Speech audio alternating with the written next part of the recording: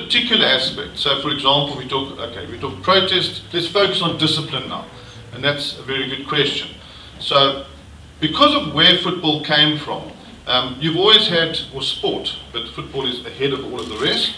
You have protests and complaints, and then you have normal discipline, which can be on the field. There was a question asked about a referee's decision, and you can have discipline off the field. So, for example, Michael Murphy is a football boss, let's say, or a player, and I do something terrible. You find out about it, you write articles, you refer to the prosecutor, and it turns out, and I might even do it in relation to a game, I might bribe, I might be corrupt, and let's say we know for a fact that I did it. What do we do? Is the question, did Wits protest?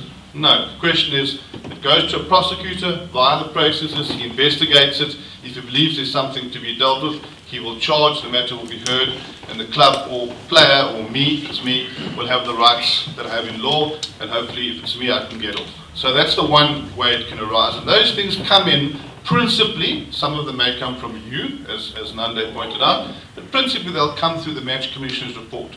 So the match commissioner, and there's also a referee's report, will say these things happened. Let's say, for example, the things were pushed down or something happened. I don't know the facts of the case you're referring to, but let's say the match commissioner there says something about, a player being fielded who wasn't registered, say it was Michael rocked up and you put him on the field, then Nande would have to decide. It's not for the club to decide whether or not they protest, the other team, but they may. So that's the first way in which misconduct matters can arise. Nande could tell us the percentages. I would reckon these days, I'm guessing 90% probably arise like that. They don't arise as protests or complaints.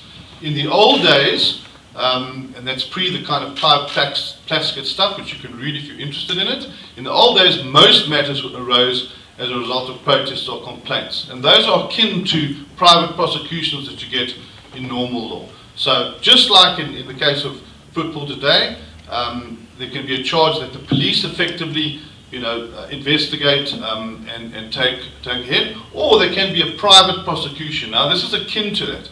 So if I'm a club that's directly affected, they wouldn't protest or complain if Michael took the field because it would advantage them. But let's say they got Lionel Messi off the plane and he ran on the field for Sundowns against Wits, and the referee said nothing and the match commissioner said nothing. I can guarantee you that Wits would protests and complaints, as you know, are different rules, timing and so on, but they would. Because they have an interest in it, and their interest is that they want to get a sanction, and the sanction that they want is one that they think will fix up that unfairness. So, to answer your question simply, there are three categories. There's the normal kind of misconduct matter that arises, which is determined by the prosecutor totally independently. And that's not just because we're being good guys, it's what the NSL handbook says, it's a right clubs have. All participants have. We demand independent decision making, and he makes the decision, and it comes in those various ways. Or a club or a player, anybody, in certain circumstances, and the timing's different, and you can read these rules, read the NSL handbook please, on the PSL website, look for NSL handbook, and then the protests and complaints are dealt with differently. And if a protest or complaint comes in, then in our rules, it's effectively, although it comes in to the prosecutor who will get it onto the roll, but it's effectively run by that club, that protester or complainer. And that's because it's the private prosecution type scenario. So those are the differences.